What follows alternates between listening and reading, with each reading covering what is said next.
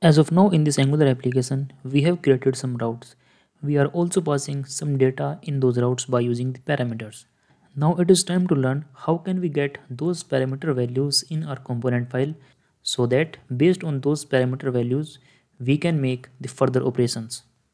This is the Angular application that we are using in this course. And here we have created some routes. Let's say we are inside this public routing module, and in this public routing module this time you can notice we are passing two parameters. The first is the ID and the second is the author ID. Now this application is running in the browser and I'm using the ngser command for that. Here we are in the browser and at this place you can see that this application is working fine.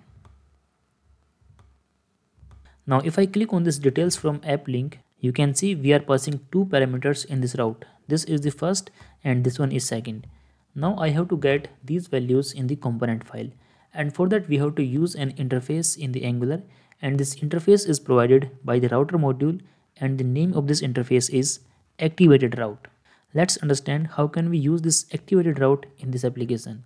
If we talk about this particular route, we are using this component, that is the book details component, for this path. Let's go inside this book details component, and over here inside this book details component we have to use the interface.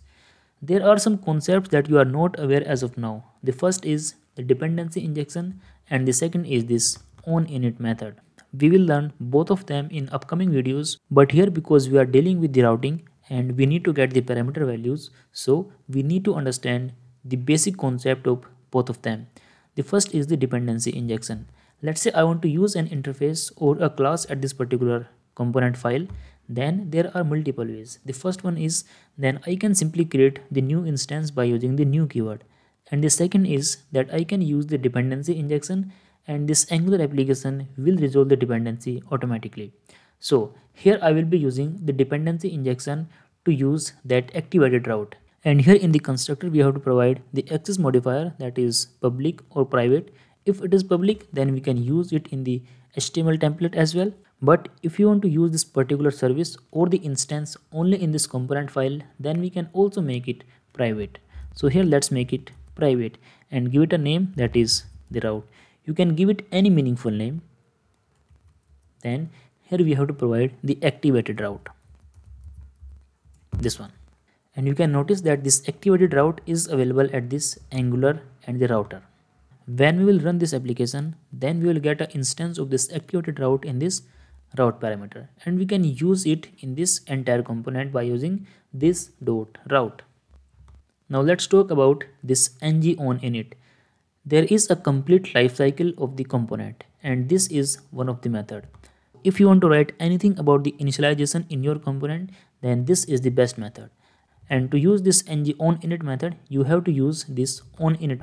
Once you will implement it, then you will get this onInit method. And remember, this onInit is available at this Angular core. We will cover both these concepts, that is the dependency injection and this onInit, that is the components lifecycle, in upcoming videos. But here because these were required, so this is how you can use them. Now our main focus is to get the parameter values here in the component file, and we have everything in this route parameter. So first let's print its value on the console and let's see what all we have over here. Console dot log, and here I'm writing this dot route. Just save the changes and go back to the browser.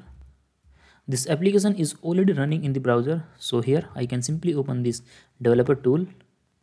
Just go to the console and at this place you can see we are having this activated route. Let's refresh the changes. Again we are having this activated route, and over here we are having lots of details. The first is the component. The component that we are using currently is book details component. Then we have the data fragment, and these are the two main properties that we have to focus on. First is the params. In the params you can see we are having two values. First is the ID and second is the author ID. And the value of the ID is 1, that is coming from this place, and the value of author ID is 3 and it is coming from this place. So if you want to get the details about your parameters, then you can use this params and you can get both of them. But here we have to focus on one more concept, The type of this params is behavior subject, and this behavior subject might be a new concept for you, but do not worry, we will understand about this behavior subject also. Okay, now let's go to the component file, and here if you want to get the value, then we have to use this dot route dot params, then dot. You can notice we are having lots of methods over here. If the type is observable, it means we have to use the subscribe method. And here in the subscribe method, we have to provide again a type. Let's say here I'm writing param, and that's it. Now the details about all the parameters will be available in this param. Let's print its value also. So here I'm writing param, just put a semicolon, save the changes, go back to the browser.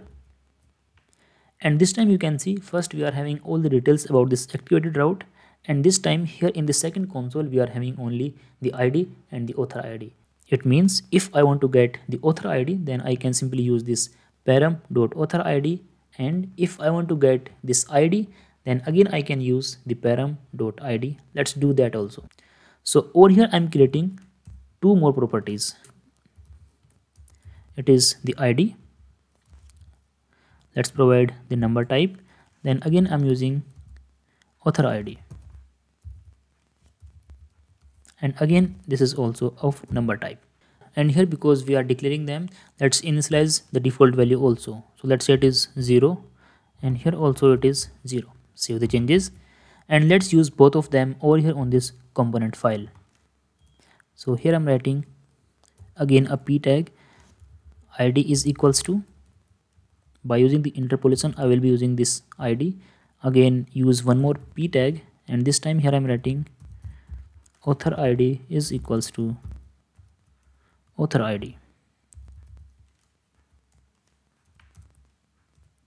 Just save the changes and go back to the browser. You can see we are having 0 0 in both of them. Now let's assign the values from this param. So here I can write, let's remove this console because we do not need them, and here I'm writing this dot id is equals to param dot id. Save the changes. You can see we are having 1 over here. If I will replace its value like 12, again you can see it is working fine. We can also get the value of the author ID in the same way. This dot author ID is equals to dot, and this time you can see both the parameters are working fine. Instead of using this dot, you can also use this square bracket. So let's say here I'm writing this square bracket like this, then this will also work, and you can see we are having both of them. So either you can use this dot or you can use this square bracket to get your values, and you can use the same concept in all your components to get the parameters for the current activated route.